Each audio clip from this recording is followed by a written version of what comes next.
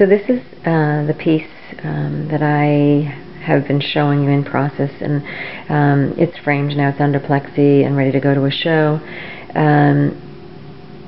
Some of the decisions that maybe you saw in the early stages, or at least the question marks that I had, have changed. So I moved from the blue dots that I was quite content with towards something warmer and a little bit more open in the field than those original blue dots again.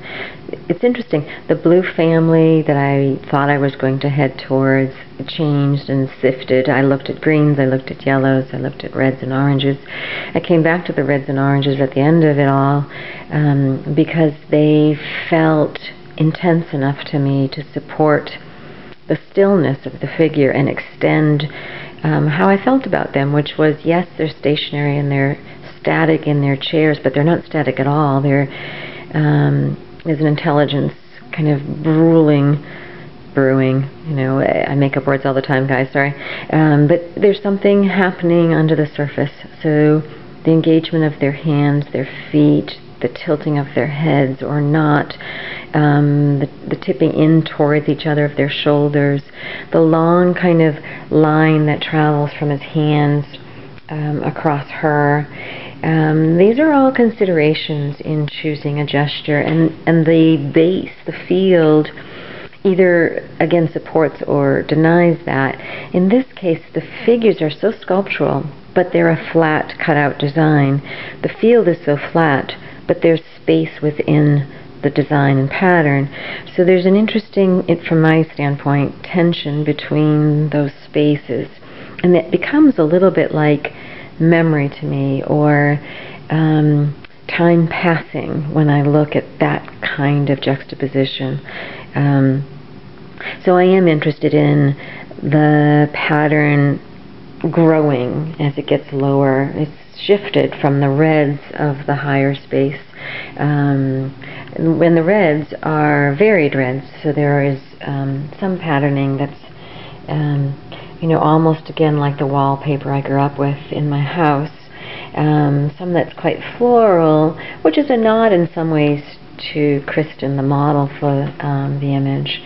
And I don't know if I pointed this out to you, but the silhouette of his head to her side and her head to his side is again some sort of suggestion about how they are as a couple, as much as they present themselves in the foreground.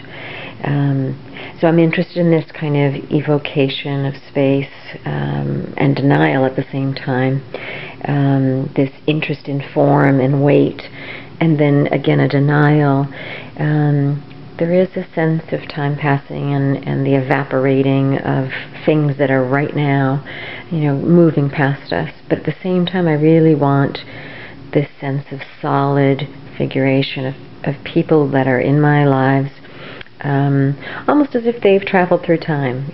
So in this instance, if the couple came from biblical time period as Adam and Eve, if the couple came from 1500s as a poet and his wife, who knows? There's just a continuity between the total that I'm interested in. There's a continuity between a figure from hundreds and hundreds of years ago to the figures that we find today, and the empathy between all of those figures. And somehow, that keeps persisting in my work, that sensory, observed space, that sense of tactility, combined with a sense of time passing and generation shifting.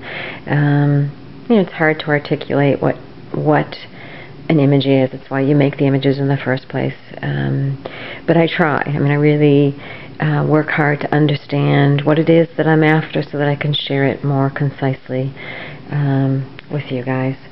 So, pardon my lack of articulation, and I'll get this up for you, and you'll understand a little bit further, what I think about in the process of making things. Why, I didn't mention this either, but simple things like cutout shapes.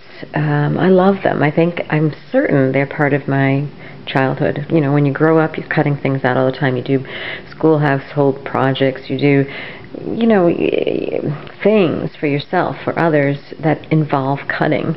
It's a simple idea, but it's a beautiful raised line that also reminds me of so many other forms of art that I love.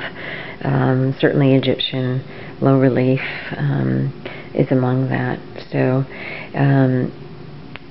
you know, I'll try to keep filtering. I'll try to keep editing as I make things. I'll try to keep, you know, making sense. And I guess that's the biggest challenge of all, right? What we do with our thinking processes combined with what we do with our making, our willingness to make, our desire to make that's innate to us.